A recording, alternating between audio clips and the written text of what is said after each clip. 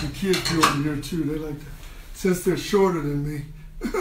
Not really, some of them. Right there. Okay, Harold. All right. All right, baby.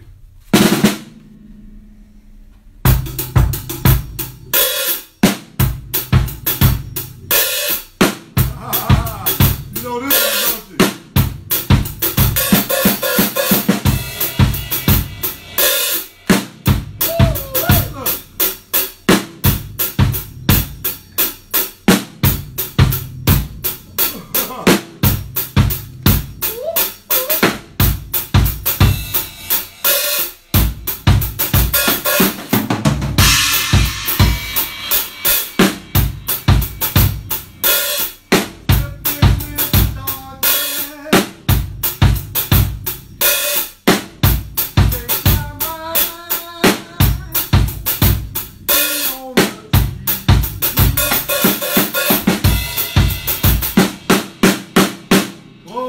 Slipping in the darkness. Folks, welcome to the Jake Feinberg Show. And we're here in Long Beach, California at the church where my next guest was one of his family was one of the first families.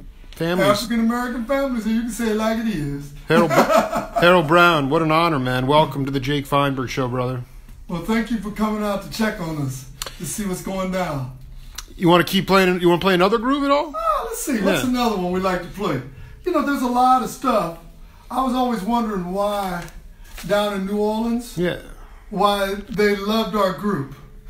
And when I moved to New Orleans, which I still got a place down there, they had that certain thing. I like playing this. I like going and put a little cloud in.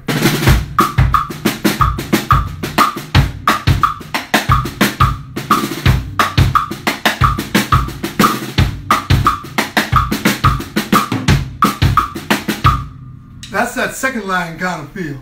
And then here's another one too. This was something we used to always play in the South LA, you know, in the blues clubs and stuff. Over at Jeffy's, Cocktail, and Big Mama Thornton. Oh yeah. And you know, there was a shuffle, they call it a double shuffle. And this is the groove that I was playing the last time a jam with Jimi Hendrix. And Jimmy was standing over my left shoulder right here, talking in his ear. And I could see his hands over here. And I was doing this groove. And Jimmy said, yeah, Brown, right there.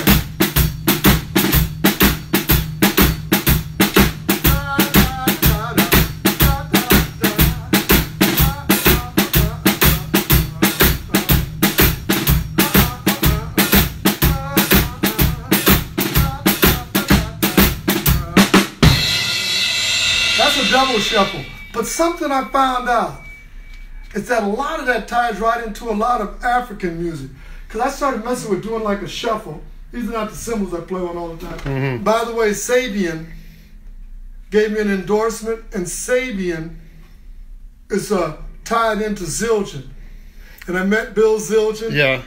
And they told me, you know, that the machinist making. So by me being a former machinist, then I had to go with him. I like to do like that.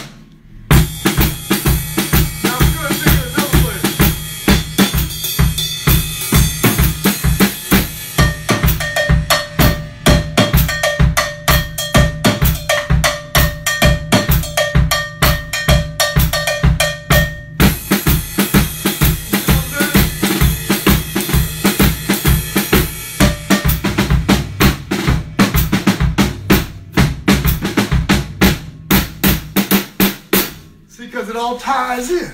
6/8, that's what I love. Another thing that was always, we played a lot in the blues clubs was you know, we call it you know, sort of like a, what was it?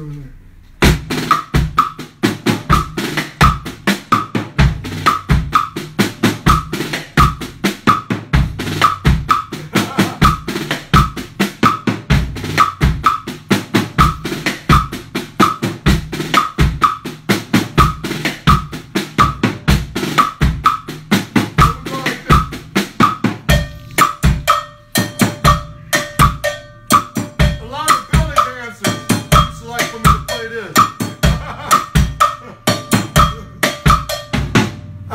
funny story. Oh man, I mean, you're not even letting me ask questions. I love Harold Brown, man. No, you know, I do want you to just talk to the audience about because the clave came in for you when you were sneaking down to Tijuana, and I want you to talk about going down there as a boy and what. I mean, you said it all ties together. It all ties together. So tie in how the snake.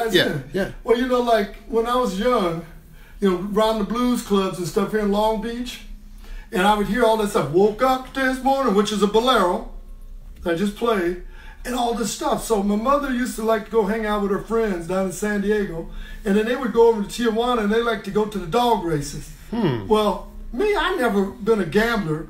I mean, I only gamble on me. I don't play slot machines. Maybe I can't lie, I played a couple of scratch tickets. And a couple of times I played, I won. Not a lot of money, but I won. Helped to, you know, buy lunch and stuff at school. But you gamble on yourself. Yeah, but I gamble on me. And so I started going over maybe I was about 15, 16, maybe 15 or so, hanging out in the clubs up and down there in Tijuana. By yourself? I mean, Yeah, I just go, you know, through the clubs. They would be off watching the racetracks and stuff. And that's a strange thing. See, Carlos Santana was down there about that same. We're about the same age. He was hanging out there. So anyway, I started seeing going into those clubs, and then I would see the dancers and stuff, and they loved this cowbell pattern.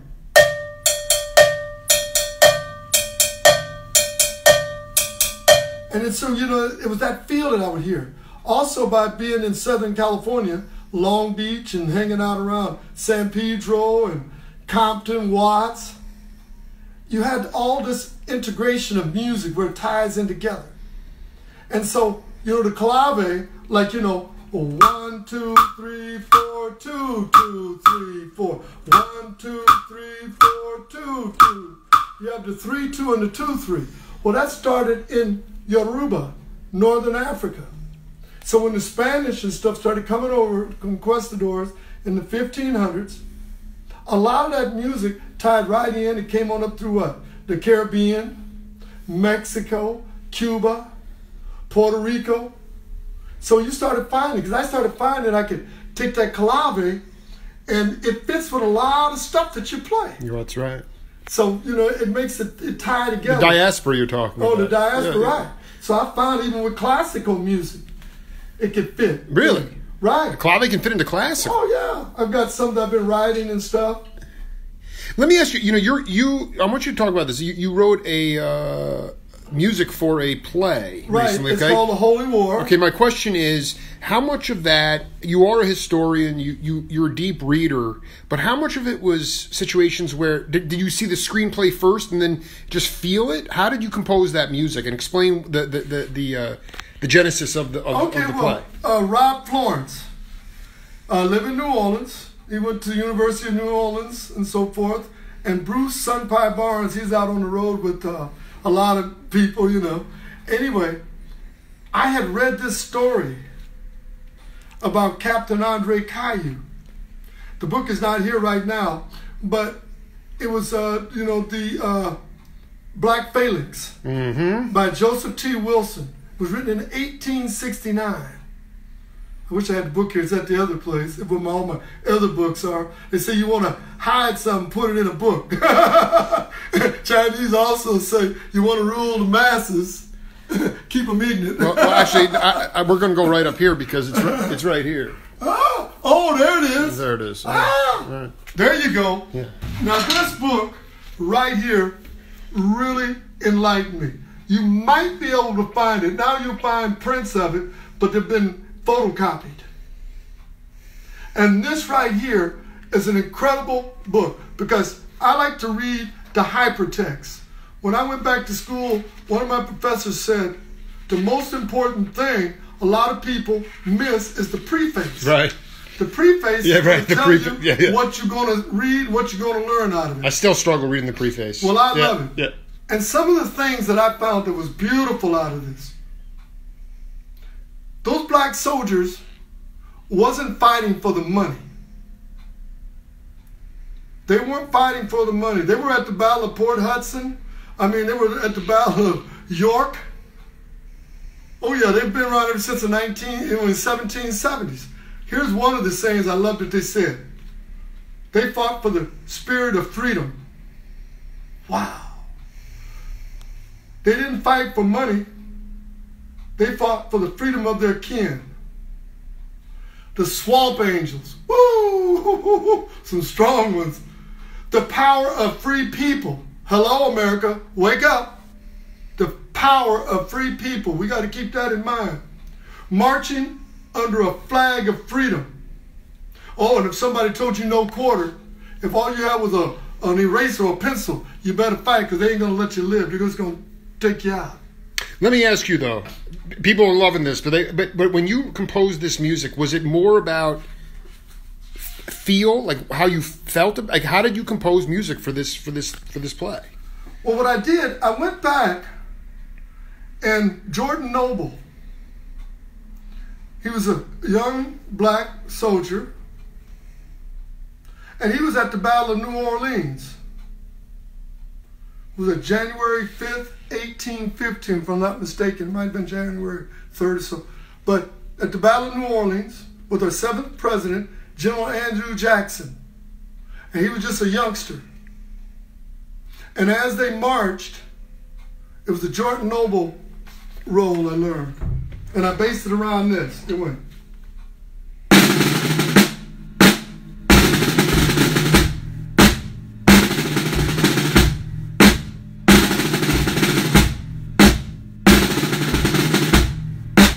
The Jordan Noble role. And then what I did, I took that role, and sometimes I might have changed the tempo to make it a dirge, much slower, but I built all the music around that. One of them is called Don't Forget Me.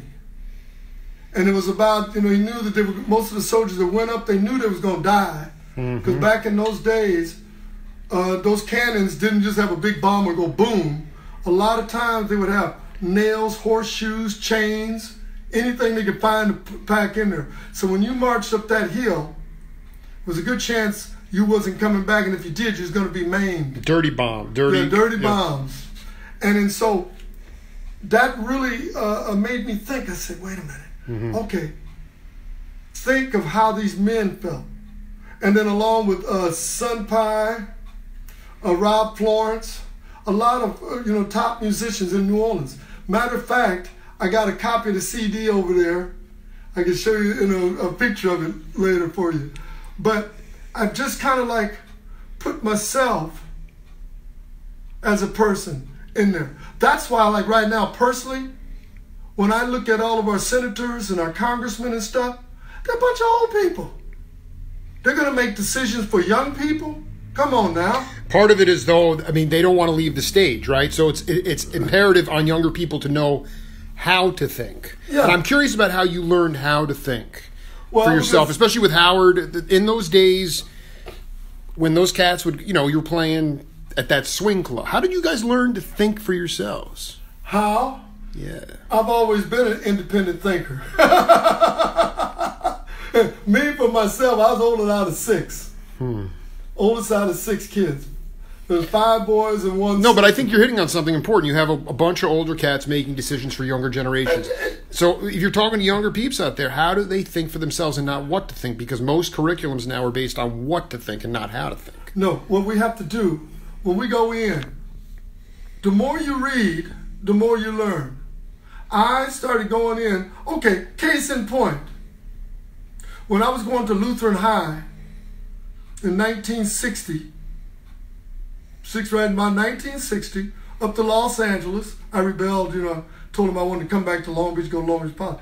But when I went up there, I found out that I was a distance runner. And I was on the junior varsity, and I was only like 15. And all of a sudden, next thing I knew, they made me varsity. And I ran with Gregory Peck's son, Tommy Peck. Gregory Peck.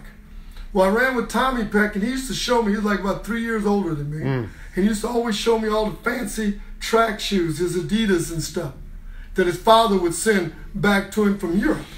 And it was made out of kangaroo skin. It was really light, and he only had 4 spikes. Anyway, he graduated, and he went to go to USC. And when he got to USC, I'll never forget reading in the newspaper that he took a gun and blew his brains out. Now when you go read the story, they didn't change the whole story. Now it's some kind of thing, it's just, blah, blah, blah, blah, blah, blah, blah. They papered it over. They papered it over. And then when I heard that happen, when I read that, I said to myself, Harold, if I ever become famous, I am not going to spoil my kids with things. Not with things. Because really he wanted the love of his father, Gregory Peck. Absolutely. He didn't want things. So then when I got, started growing, I started thinking, because I didn't play drums the way the music book, I got the music books. Throw the books away, yeah. I had the books and stuff, and then I got in there, and I started saying, wow. But it got good after I started learning. I started saying, oh, this is what I've been doing. Right. But I had my own style. Right, exactly. Yeah. That's why when you hear Slipping in the Darkness, or Why Can't We Be Friends, or Cisco Kid, or Lowrider, not just me, but Howard Scott, the guitar player that sings that, he was the main writer on that. B.B. Dickerson, Morris B.B. Dickerson. Insane bass player ever. He played Lee Oscar, Charles Miller, that actually sang Lowrider. He went to school right down near the street of Long Beach Poly, with about 4 or 5 blocks right there from there. He lived a couple of blocks from me. Papa D. Allen, Sylvester Allen. But he was East Coast cat. He was East Coast, but that's the difference. Like Tito Puente, I got a chance to jam with him. But but see, the thing is, you got to think outside the box. Can you talk or even demonstrate to the audience how you taught Papa D the Afro-Cuban rhythms, considering he was coming from more of a sort of an upper crust percussionist? Okay, yeah. I had to teach him, I'd have to get over to my congas. Go over the congas, yeah. Joined here by a legend, Harold Brown. The dude broke his first gold record because he didn't want to spoil his. He said, "Screw this." I didn't want to go to my head. You see, Papa D was very Tito Puente and them. They played very sophisticated. But growing up here in Southern California, and like Mongo Santa Maria, right, or some of the Cubano, it was more. We had, instead of playing all the flashy stuff, we would get little grooves.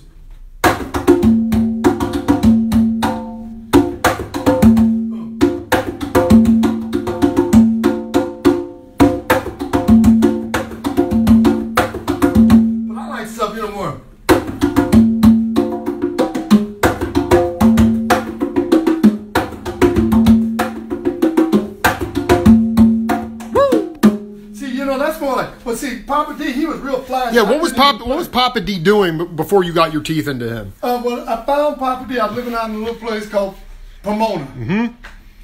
That's about maybe 40 miles from Long Beach. And I was in a gas station there on Gary Highway and Arrow Highway. And I went in there, and there was this gentleman there, sitting down with a conga in his, between his leg and a bongo, playing at the same time. I said, wow. He was having his oil change. He used to drive Ramblers. Matter of fact, every time we went in front of the American Motors at the time, was Ramblers, he would make a stop, and Papa D would jump out of his car, and he'd go over there and salute American Motors. And he'd jump back in. But see, I had to teach him, What was he doing, though, when you first... When I met him, yeah. What was he doing? He was just, I think, he may have, his father had a lot. His father was pretty well-to-do back in Wilmington, Delaware. He had his children. I met his daughter first before I met him, because she was working in, some city hall there in Pomona. But I didn't know that until later. Well, no, obviously, but I'm saying, how did you help him? Because you and Howard were growing up in that area where there was that crossover. Yeah, that crossover. So I seen him play, and I says, Papa D, how would you like to be in a band with us? And at the time, I named the group the Night Shift, because I'd been working in the steel yards. Right. I was a Class A machinist. I was making parts for the space, when they're shooting monkeys into outer space, doing Vietnam War, I had to make parts for the military, parts for that ugly word. But making parts. Because Papa D seen me, he come up there, he says, Harold, what does a young man like you do to own property like this, a house. And because I was working as a machinist, I was in the machinist union. Hey, I tell you what, I've been a union member in machinist union, a musician union, SAG and AFTRA, but I was making like in the 70s,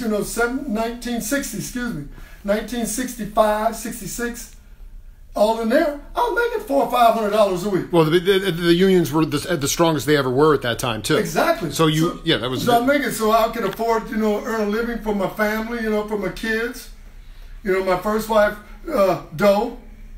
Harold Ray Brown the second. Harold Ray Brown. Yeah, Harold Ray Brown the second. Legend. Yeah, and Daryl Lewis Brown. I named him Daryl because I love them both, so I couldn't say Daryl and Harold. And Janice, and Siobhan. So then I was able to. Well, you said Papa D, you want to join a band? He said, how do you own this? Yeah, how do you be able to do this? Yeah, and you said, well, I'm a machinist, So then we started, getting together, and then Howard had just came out the military.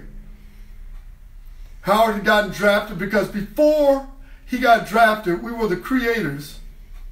And boy, we were one of the first black bands booked on the Sunset Strip. We was opening for Ike and Tina Turner, the Righteous Brothers. You were backing up Deacon Jones, right? I mean, that was that's even before Deacon Jones. The creators was just you and Howard. Yeah, Howard, George Brown, Bobby Nicholson. Wow, yeah, and BB was in there for a bit, and then so we was playing these clubs, and then all of a sudden we was working with Bob Eubanks. We was at the, CC Center Mud Center. He had these clubs. By the way, we was coming from his club that day. The Watts riot broke out, and we got caught up in the Watts riot. But anyway, go forward. We was just getting ready to be booked at the Thunderbird Hotel.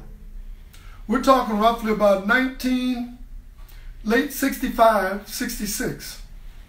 Right. We were getting ready to be booked in Las Vegas, $500 each a week. Can you imagine? And all that's like 50 grand or 80 grand today. And then all of a sudden, Howard got drafted. Bobby Nicholson, he's no longer with us to play trumpet. They got drafted. Howard got drafted to the Army. Bobby got drafted. I said, oh, boy. I had my own first business right here. That was one way I was supporting myself when Papa D met me outside of being a machinist. I had my auto detail shop, body and fender. But anyway, he got drafted. I said, oh, boy, what am I going to do? So then at that point, my personal business here in Long Beach took a dive. I went back to being a machinist. That's when I started working night shifts and stuff, making money. I had kids, I had to support them. I didn't dodge the draft. I did go take the test, for the draft. For the Marine Corps back in June of '64, but I didn't go back to get sworn in because I started my own business. Then when the draft came along, they didn't draft me because I had my two boys, and they left me alone. And then I started working doing special projects, for the military and the federal government. So then Howard finally came on back out. We're roughly about 1968 or so, middle of 68. And that's about the time I had met Papa D. And then Papa D, I said, let's put a band, let's try it one more time, Howard. If we don't make it this time, Booker T. Washington, Up From Slavery. That book right there, he says, he was one of the ones that built Tuskegee University. And he said, they tried to make their own bricks. He started making bricks, it didn't work. They tried the second time, it didn't work. The third time, it didn't work. And then he went and pawned his watch in Atlanta, Georgia. And the fourth time they made bricks, they succeeded. Right. So I learned not to give up. So that's what you can't do out there. Don't give up. Because that's why I was one of the best distance runners in the state of California. Because I don't give up. Most people, just when they give up, that's when you can make it. You can make it. That second win, we call it. So anyway, Howard came on back. I'd gotten down and says, well, they always say don't burn your bridges.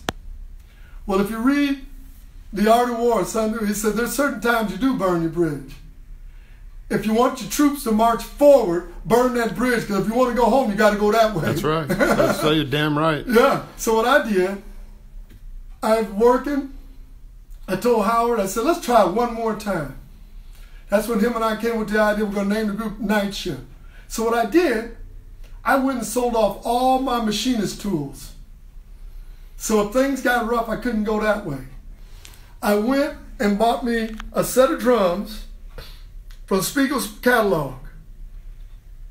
I bought my first Pearl drums. I paid $199 for those drums. And I said, okay, let's go. So I started playing, we started going out playing shows and stuff. And then I gotten down, low on cash. I think I was down to my last $7. I knew they couldn't kick us out of our home there in Pomona. I knew they couldn't. And it took a year to kick us out, to foreclose on us. So I was getting down to that point. I was down to my last $7. Gas cost about 28 cents a gallon, then 23 cents. And my kids were at home. Doe, Ray, Daryl, Janice. And I said, oh boy, I'm going to have to find a job. So go out there at North Hollywood, Thousand Oaks somewhere, off of Hollywood, freeway. I get there, and it's before they had affirmative action. I get there, and it was for like a thrifty drugstore chain. I think that maybe I'll become a manager or something. They looked at me and they seen me. You need to go down there, down by Dorsey, Crenshaw area. So I go down, I'm coming down the hill on highway, Hollywood freeway. I get by Sunset, and I had to use the bathroom, take a wee-wee. And I started thinking about my buddy, Marshall Lieb. Marshall Lieb, Lieb's guy. For you who don't know him, look him up. Marshall Lieb, he's the producer for What the World Needs Now is Love, Sweet Love, Jackie DeShannon. And then I used to go in the studio and do overdubs for him. Because there was one song like Last Night.